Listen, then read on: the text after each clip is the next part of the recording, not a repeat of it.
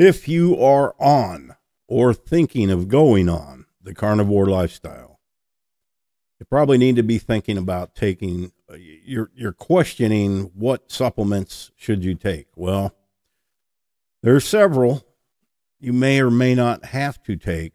Let me just use myself as an example. I'm taking vitamin D.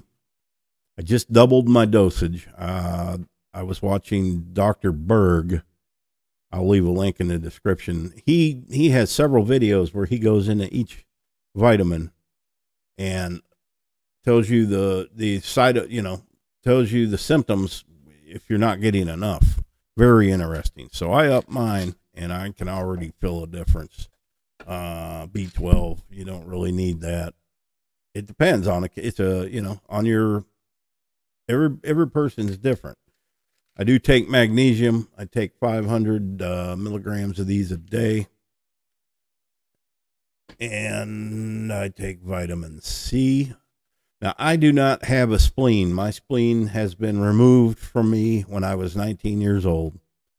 So that is part of your immune system. So I have to make sure I get my vitamin C, all this, all that. This is Keto Chow. Electrolytes. You're going to need that. Okay, this provides potassium chloride. What's the other one? Sodium. Where's my glasses? Magnesium. Okay, so this is also going to give you magnesium. I was interested in his vitamin D video because he named off a lot of symptoms that I was having. Night sweats in your head. If you're getting a sweaty head, especially at night, I was having that. That could be caused by vitamin D deficiency. Procrastination, being lethargic, that is part of it. There was a whole mess, probably at least 10 that he had went over that is caused by not taking enough or not getting enough vitamin D. Now, I do know for a fact that I am vitamin D deficient. And I've known that for a couple of years. So I have been taking these a couple of years, but had I known that I could have upped the dosage, he says you could take 240,000 milligrams and it would take some time before you would even come close to ODing on vitamin D. But don't take that much, 10,000. But you can take up to 20 if you need it. It depends on your own individual, your system. So some of them you're going to have to get some blood work done. It's a tough thing because doctors, they do not like this lifestyle. They're probably not going to be too overly eager to help you with that. Just get your blood work done before, everything on the car. It's pretty safe anyway. You're not risking anything. I feel so much better on it. You're going to need omega-3s, which if you eat seafood, you're going to get a lot of that from that. B12, I was taking that before carnivore. It's empty now. I'm not taking that. There's plenty of that in red meat. If I see later on I may need some more, then, well, I'll start taking it again. And you're going to get a lot of this from eggs as well. I am not an expert, but I've been watching these videos because I too had those questions. And, it's good to know that. And they don't cost that much. And you're not going to get sick by taking too many or not enough. And you just got to get in the routine of doing this every day. And you're going to be fine. Y'all like that camera switch I just did? I know. Got the other one hooked up.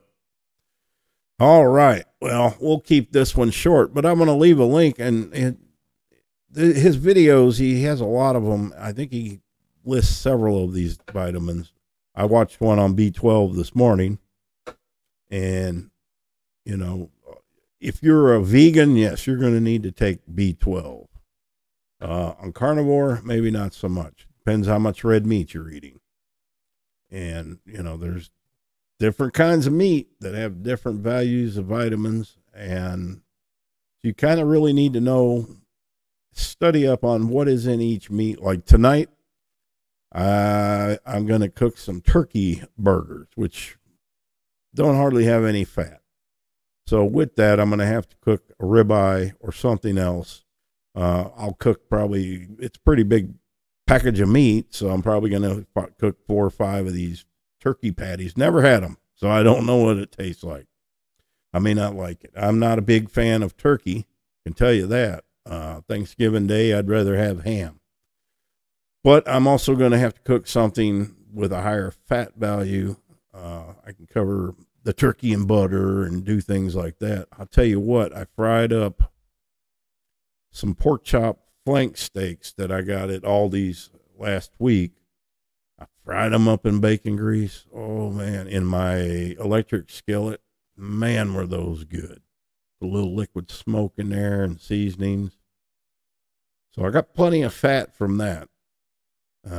You know, and then I'll make hamburger patties. You know, you don't eat them all at once. You have a couple days worth of hamburger patties.